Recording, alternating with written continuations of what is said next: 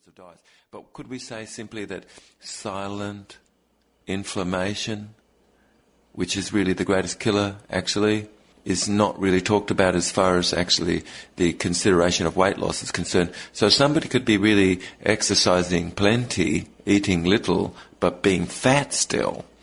And the reason for that is because people have not considered the importance of reducing cortisol, which is a catabolic hormone which is released as a result of managing inflammation. So, and then fat cells around the abdomen have 4 times more receptors for cortisol. And cortisol and these fat receptors around the abdomen and core fat around the intestinal tract and subcutaneous fat around the abdomen and water retention all is affected by cortisol having been raised.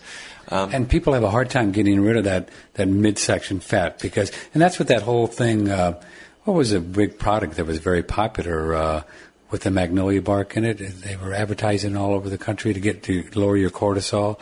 So how do ladies listening now lower their cortisol level and guys to get rid of that midsection body fat? What are some things they can do? Oh, it's so amazing. It's possible, certainly, to look into some product and things like that. Of course, that's the kind of field that I'm in as far as plant-based organics to assist people on this level. It's possible for them to look into things that actually really are the very things that can assist them manage silent inflammation, which a true healing therapeutic, Patrick, really is people having changed their ways for periods of time that allow the body to be able to heal. So one could take a product, can assist the person, but it's not a true healing therapeutic because it really is these strange undigestible proteins which create inflammation of the mucous membrane and create autoimmune conditions of the intestinal tract. Celiac, it's so amazing that if you're a researcher, it's so incredible how celiac pops up with every single disease. Undigestible proteins. Give us an example of what those are and how they affect the body. It's so amazing, Patrick, because these are proteins that really never were in nature. But plants grew them for us because we selected them. We said, oh, that's a bigger, fatter grain. Let's go with that. That plant grew a storage protein which is not for itself in its own use at all, but it realized that it had a reproductive strategy for being grown if it grew fatter. And so because our eyes saw that something was fatter and bigger, and we thought, wow, that's for us. But the strange undigestible protein that exists in this is something which is so tightly packed, and fragments of wheat, corn, carrot, beet, banana, dates, oats, all the cereals, and of course seeds are fine.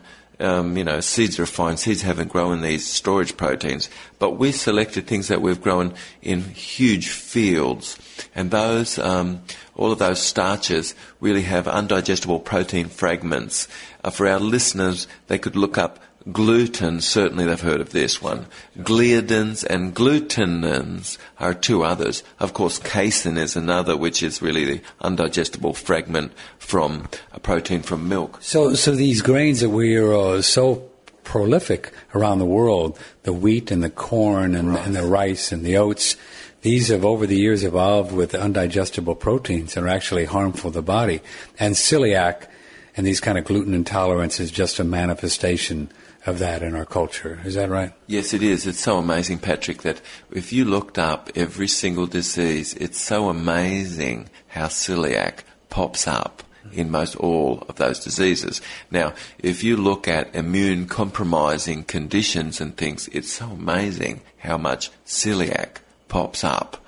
And what is celiac? Well, what's a quick explanation? A simple, Dr. Jubb, what it is, yeah. Simple explanation for people listening really is that it's a inflammation of the mucous membrane, and then celiac often occurs long before sort of colitis and diverticulitis and all kinds of Crohn's kinds of conditions and things, which is really more a deeper, more primary sorts of inflammations.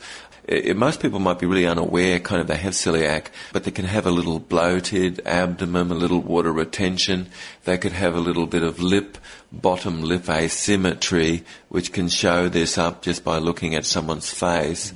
But then if you're feeling stuffed a little after eating, or you feel like something sort of like blocked, or you feel tired, or you feel like something happens to your eyes after eating, that's a typical indication of allergy and typical indication of celiac. Which is a gluten intolerance, which is in a lot of foods. So people get off of this gluten, and then they do a lot better, huh? Yeah, they do a lot better. Kids do a lot.